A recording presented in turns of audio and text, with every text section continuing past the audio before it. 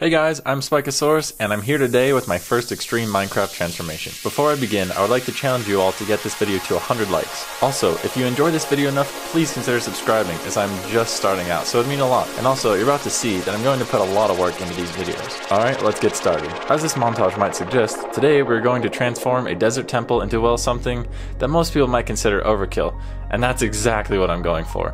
I just want to shoot way past what others have done and do something massive. So sit back, relax, and enjoy this desert temple transformation. The first thing we need to do is to get a general idea of the size of this transformation, and add 2 more pillars to the back, because, well, I think it's going to be cool. I've decided to change it up a bit and go with cylinders for the towers.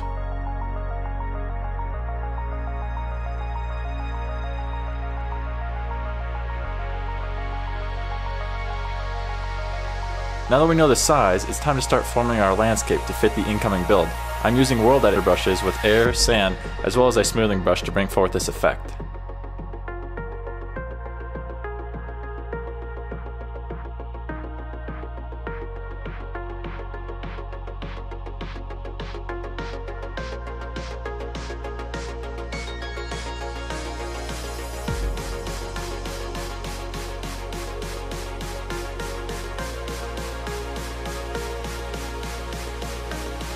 There we go, I think we can work with that. Now it's time to get a general size and shape to these towers, and this is what I've come up with.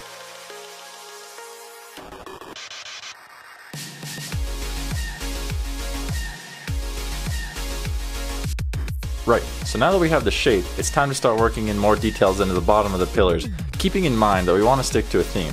I'll be using oak wood, spruce planks, glowstone, brown glass, and all the sandstone we can get our hands on. I want to give this a lot of depth so it will really pop, adding in glowstone here and there.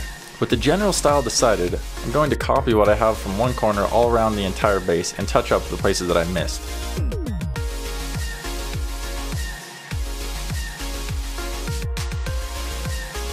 I'm happy with this design, what do you guys think? Now let's move to the middle section, but let's change it up a bit. I'm going to add a series of pillars around the side to give it more depth and structure.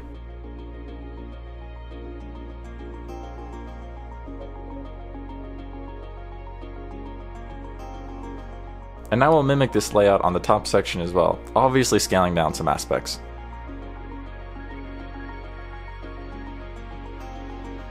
These towers make for a pretty good viewpoint, so a viewing deck at the top makes plenty of sense to me. Lastly, we are going to need a way in and out of these levels, so it's time to add some entrances to each level that are decorative but don't take up too much space. Here's what I've come up with.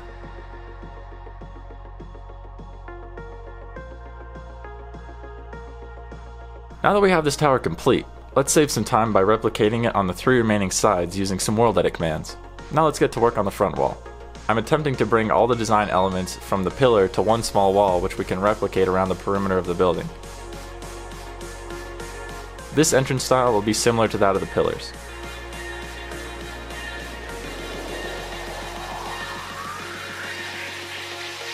Right, time to bring that wall segment around the rest of the temple, finishing one side completely, and then copying, rotating, and pasting on the other side.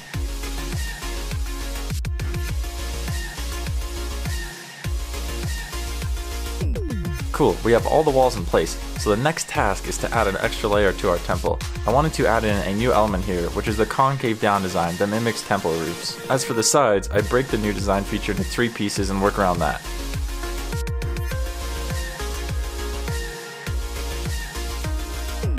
I'm excited for this next step. We're going to add some life to this build by digging out a waterway and building a few trees around the entire building.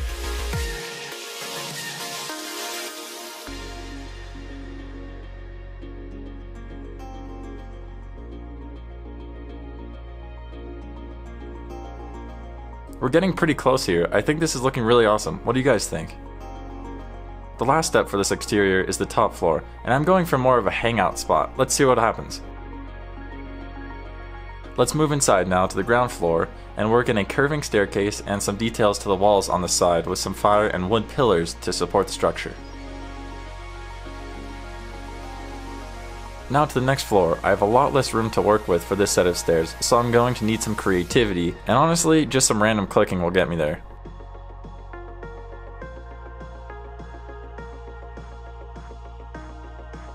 I'm also going to work on this top floor, adding in some details to the opposing side, but nothing too crazy. Let's see how it turns out. Awesome, at this point I'd say the interior is finished. The structure itself is finished as well, but to finish things up I'm going to bring in the environment a little bit closer just to make things a bit more natural. That brings us to completion, and now all we have to do is feast our eyes on what we've built today.